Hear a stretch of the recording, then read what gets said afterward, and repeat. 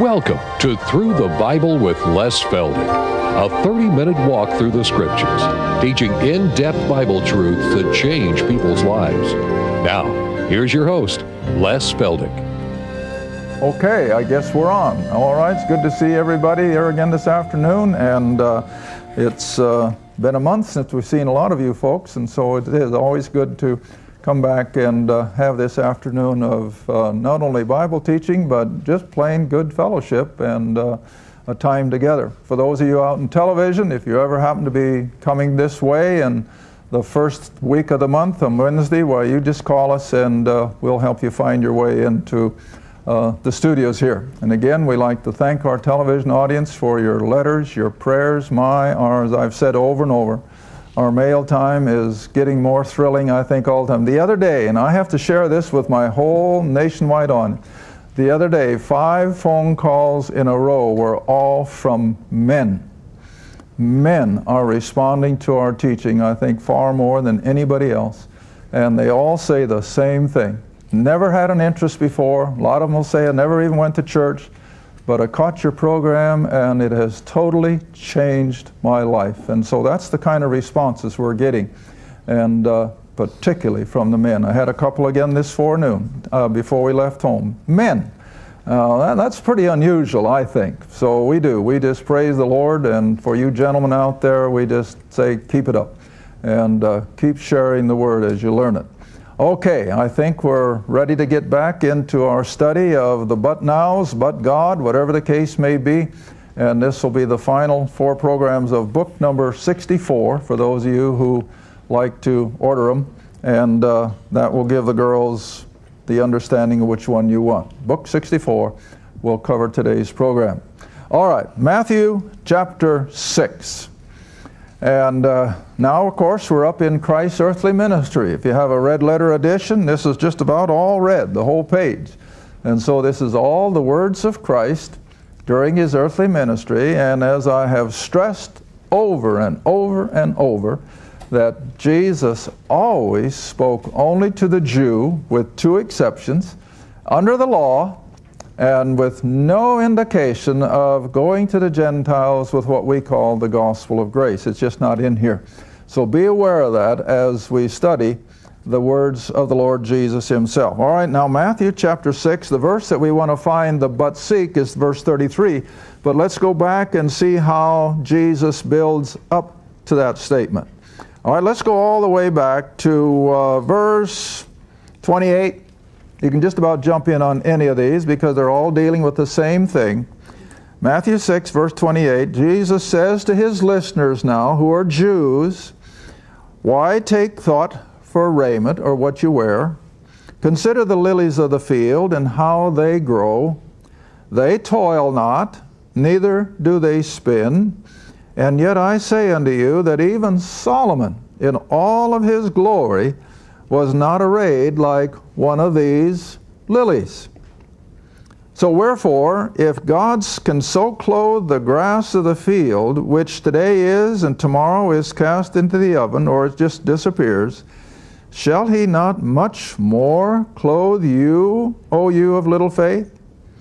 Now verse 31, therefore take no thought, saying, what shall we eat, or what shall we drink, or wherewithal shall we be clothed? Now verse 32, for after all these things do the Gentiles seek. Now if you know how to read, what does that statement right there tell you? He's talking to Jews. And he's using Gentiles as an outside example, see? Now the casual reader will just go right through that and never recognize. But see, he's talking to Jews, and he's using those outside Gentiles as an example of how they are not to be. So he said, don't be like those Gentiles. Be different. All right? For after all these things do the Gentiles seek, for your heavenly Father. Now the Gentiles couldn't say that. The Gentiles didn't call God their Father. The only gods they had were the idols and the pagan mythological gods and goddesses. They didn't know the God of the Bible. And so this all points this out, see? All right, so Your heavenly Father knoweth that you have need of all these things. But, now here it comes. Here's what we're building up to. Here's the flip side. But instead of being all concerned about earthly and material and physical things, seek you first, not only. You can't just live on spiritual things in this old world. You still have to work. You still have to make a living. You have to provide for your family. We're going to show all this in just a minute. But the order of priorities is what we're talking about. Your first priority, Jesus said, should be to seek the kingdom of God. Now I'm going to stop right there, and I don't know how long I'll be on this, but it'll be a while. You know, you hear so much today, we've got to fill up the kingdom. We got to work for the kingdom. Well, that's all okay up to a point. But you see, that's not, again, our number one priority, is the kingdom of God as Jesus is presenting it to Israel. Now, I think most of you, and most of you even out in my television audience, realize that you've got two references to kingdoms. One is the kingdom of heaven, and the other one is the kingdom of God. And I get question after question, so I know that people are concerned about it. Are they both the same, or are they different? What's the deal? Why do we hear the kingdom of heaven on one hand and the kingdom of God on the other? Well, if I'd thought I was going to bring a chalk with a string on it so I could draw a nice circle on the boards, but since I didn't, I'm not going to, so you'll have to picture them in your mind. Just draw one large circle on your notepad, and we'll call that the kingdom of God. Because the kingdom of God is that whole sphere of God's sovereignty over which He is in total control, which would include the heavens, the angelic hosts, all believers from day one until the end. Anytime you and I talk about things concerning the Word of God, it's concerning the kingdom of God, because it's under His sovereign grace and control. And so any time that we have anything spiritual, it pertains to the kingdom of God. It's that area where He is in intrinsic sovereign control. Now, on the other hand, the kingdom of heaven is in that circle that you've now labeled the kingdom of God. And so just draw another circle inside the big one. And here you have the kingdom of heaven. And then you can put a third circle over there, and we're going to come to that after a while, called the body of Christ. Now, it's the body that you and I should be concerned about today in getting it filled up. Not the kingdom necessarily. We're never going to get that filled anyway. But we can work toward the filling of the body of Christ, which is in the kingdom of God. It's part of God's domain. Of course it is. But all right. Now, in order to designate the kingdom of heaven as we see it almost entirely in Matthew, and how that the kingdom of heaven can sometime be referred to as the kingdom of God, because it is. It's within that sphere of God's influence. In fact, let me give you an example right here. Keep your hand in Matthew and go to Acts, honey. Let's go to Acts chapter 1. And I think this can probably explain it as well as anything. Acts chapter 1. Acts chapter 1. And I got to remind myself to wait until you find it, because again the other day I had an elderly gentleman call and he said, "Thank you for giving me time to find the scriptures that you give. Don't go so fast that we can't find them." So bear with me as we try to slow up. All right, Acts chapter 1, verse 3. Now this is the Lord Jesus meeting with the 11 after His resurrection, and at the end of the 40 days of His being with the 11 until He will ascend back to glory. All right, so in this 40-day period, verse 3, to whom also, the 11, He showed Himself alive after His passion by many infallible proofs, being seen of them, that is the 11 in particular, 40 days, and speaking of the things pertaining to the kingdom of God. But all right, what kingdom were the 12 or the 11 here? What were they really interested in? The earthly kingdom of heaven that Christ was one day going to set up. All right, so here I think the kingdom of God is a direct reference to the earthly kingdom of heaven, even though it's called the kingdom of God. Now, why do I think so? Go on over to verse 6. Verse 6 in this same chapter. When they therefore were come together, that is, Jesus and the 11, they asked of him, saying, Lord, wilt thou at this time restore again the kingdom to Israel? Now, what kingdom are they talking about? The earthly kingdom. That earthly kingdom that's been promised ever since, you might say, the call of Abraham, that the day would come when God the Son, the Messiah of Israel, would return to the planet and establish his throne room in Jerusalem on Mount Zion, and he would rule over an earthly authoritarian kingdom. Now, I know that most of Christendom is just blank on this. I had a lady call from Texas yesterday, and she's been in one of our major denominations, I suppose, most of her life. And she said, Les, why? Why haven't we been taught this before? She said, I never heard of such a thing until I started watching your program. Well, I said, you're not alone. That's most of church people. But see, this is a whole biblical concept that everything is moving to the day when Christ will return, not just to end everything, but to establish an earthly kingdom with flesh and blood people, with animals, kids, children, homes. And it's going to be like heaven, because Satan is off and there's no sin, no death, and it's going to be a glorious earthly kingdom. Now, that's the kingdom of heaven. It's in the kingdom of God because it's in God's sovereignty. Of course it is. And so here is a good example that if you see the term, the kingdom of God, look at it in the text in which it's located. Is it talking about the earthly kingdom, or is it talking about that invisible sphere of God's influence? And it's not that hard to do. This is a good example. All right, now then let's go back to the Old Testament and let's just see how the concept of this earthly kingdom begins to unfold. Go back first with me to Daniel chapter 2. And I'm going to take my time on this because, like I said, we get so many questions from our television audience about these two kingdoms.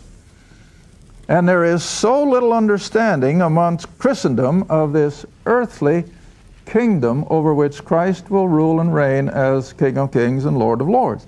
But the Old Testament is full of it.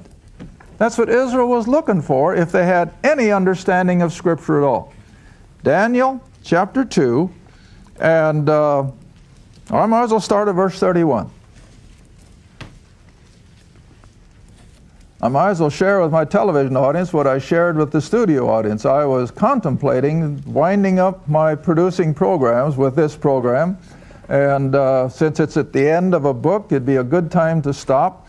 And then I mentioned to a few people, and they just said, no way. So now I've decided we'll keep on going for a while longer, because after all, I'm not getting any younger, and all of you out in television know that. But anyway, now I'm not going to be in a big sweat. See, I was trying to wind everything up by the end of this afternoon, but we'll keep going for a while. Daniel chapter 2, starting at verse 31. And he's addressing King Nebuchadnezzar about his dream. And Daniel says to Nebuchadnezzar, Thou, O king, sawest, behold, a great image, or a likeness. This great image, whose brightness was excellent, or frightening, or terrifying, stood before thee, and the form thereof was frightening. Now you got to use a little imagination. Nebuchadnezzar sees a huge likeness of a man, probably a military type. All right, and now he says in verse 32, This image's head was of fine gold. His breast, his shoulder area, and his arms were of silver. His belly, or his torso, and the thighs were brass. His legs of iron, and his feet part iron and part clay. Now, do you got the picture? We've done this in prophecy more than once. Here, Nebuchadnezzar sees this humongous statue in the likeness of, like I say, probably a military figure, with a head of gold, a chest of silver, a belly of brass, legs of iron, but feet of iron and clay. And there it stood. Now we know from the rest of Scripture that that was a prophetic preview of the Gentile empires that would be coming down history's pipe, starting with Nebuchadnezzar in 606 BC. Because the Babylonian Empire was the first. And then came the Medes and the Persians. Then they were overrun by the Greeks. And the Greeks in turn were defeated by the Romans. And so here are the four empires, prophetically speaking. And then the feet of iron and clay would be what we're seeing in Europe tonight, or today, a revived Roman Empire. And as you can tell already from the news, how those European nations just have a hard time getting along because of all their differences, their ethnic background, their religious differences. And so they've come together. Thought last week they were going to have a new constitution, but it's kind of been set back for a while. But nevertheless, it's a revived Roman Empire. And that's the feet of iron and clay. All right, now here we have Gentile history coming down from 606 BC up to the time of Christ and beyond, when the Roman Empire disappeared. But now, 1900 years later, here it comes back on the scene in the form of the European community. All right, now then let's go on. Verse 34. Daniel tells Nebuchadnezzar that in his dream you saw this huge image standing there in front of you until, and I always use that word as a point in time. There would come a point in time when this whole preview of human history will come to an end. And we're getting there. We're getting there. Closer and closer. All right, now look what happens. That a stone cut out without hands. Now there's only one power in earth that can perform something without the use of human hands.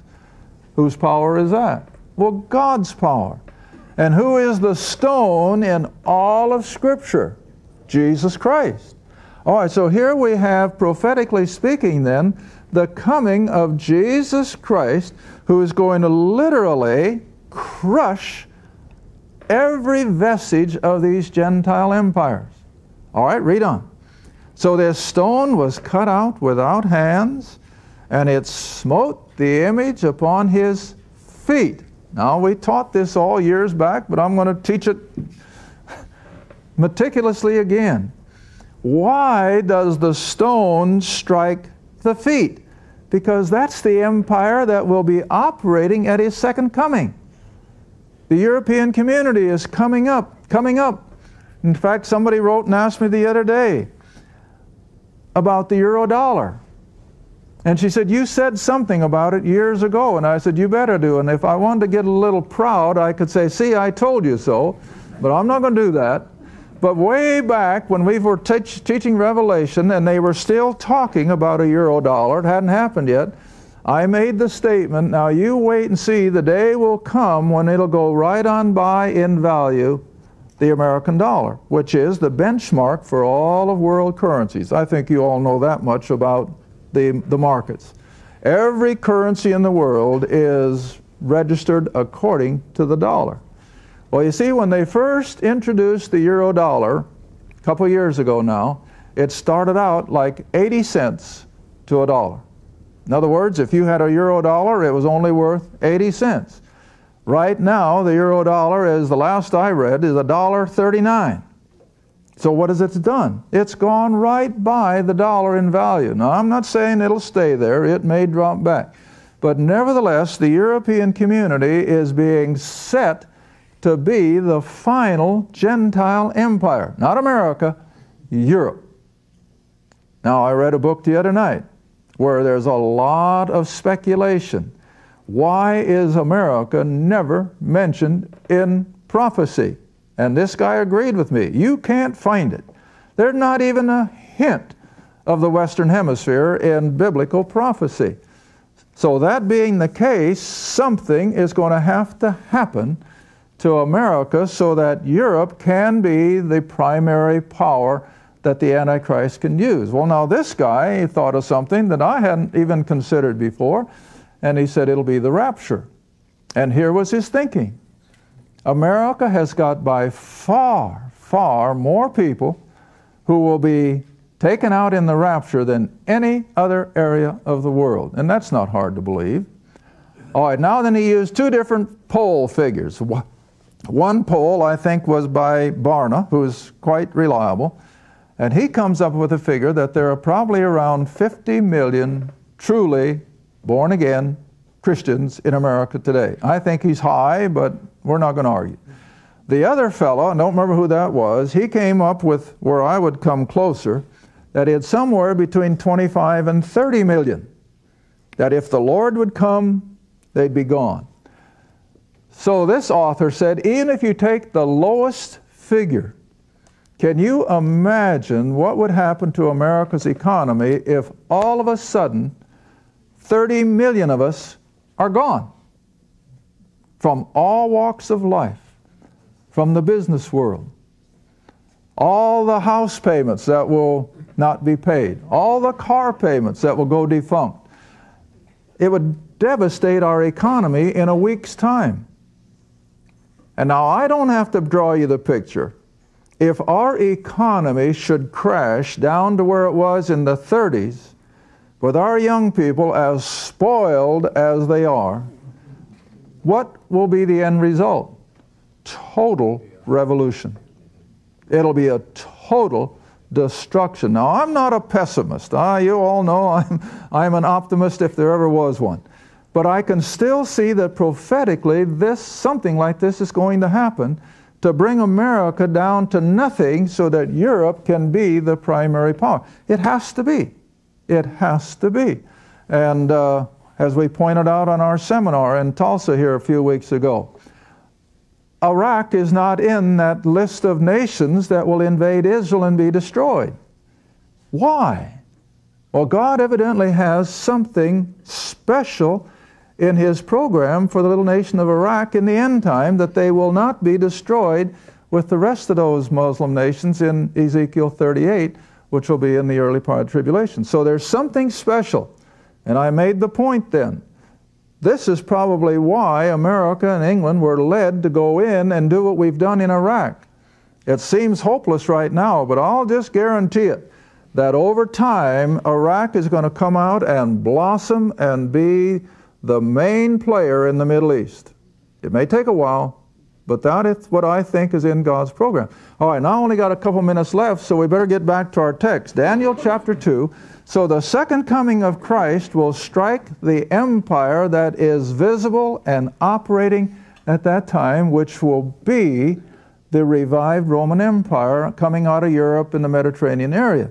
All right, now as that stone symbolically now remember, this is in symbolism, but it's a literal fact, that as that stone strikes the feet, the revived Roman Empire, it's going to go right on and it's going to crush the iron and the clay, and then it will go on to the brass in verse 35, the legs, and then the brass, the silver, the gold. In other words, that whole consortium of Gentile empires that, by the way, are back on the scene again right now today. Iran is ancient Syria.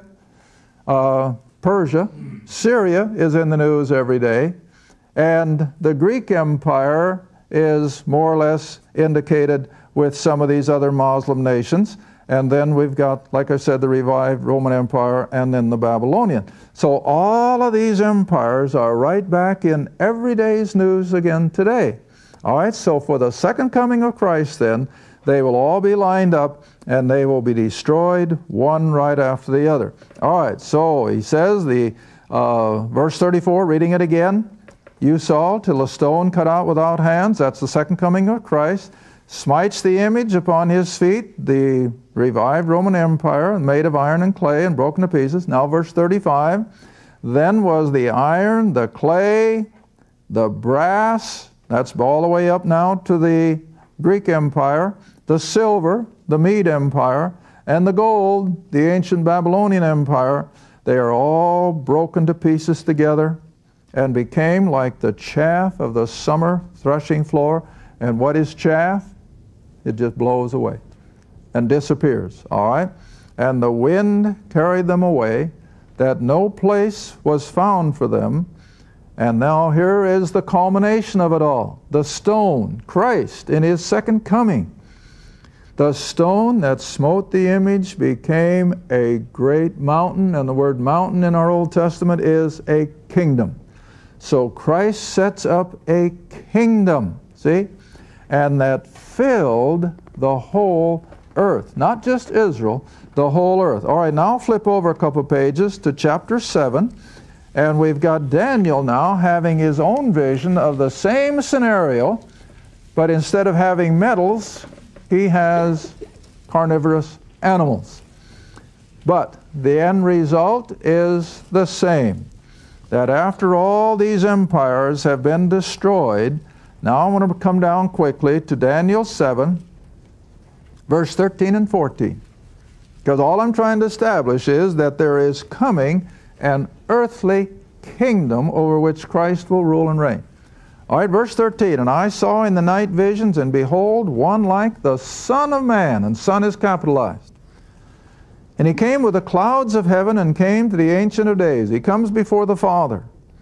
And they brought him near before him, and there was given to him, the Son, a dominion and glory and a kingdom in which all people and nations and languages should serve him.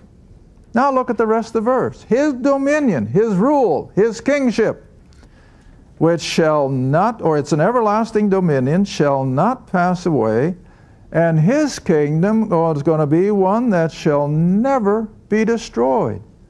Now the Old Testament doesn't give us a time frame like the New Testament does, but it's going to be a 1,000-year reign of Christ. Thank you for watching Through the Bible with Les Feldick. Through the Bible is a partner-supported ministry. If this program has been a help to your study of the Scriptures and you'd like to see others enjoy the teaching, your support would be greatly appreciated. Write to us at Les Feldick Ministries, 30706 West Lona Valley Road, Kinta, Oklahoma, 74552. Or call 1-800-369-7856. Remember, all programs are available in printed form, audio cassette, and videotape. Be sure to tune in next time to Through the Bible with Les Feldick.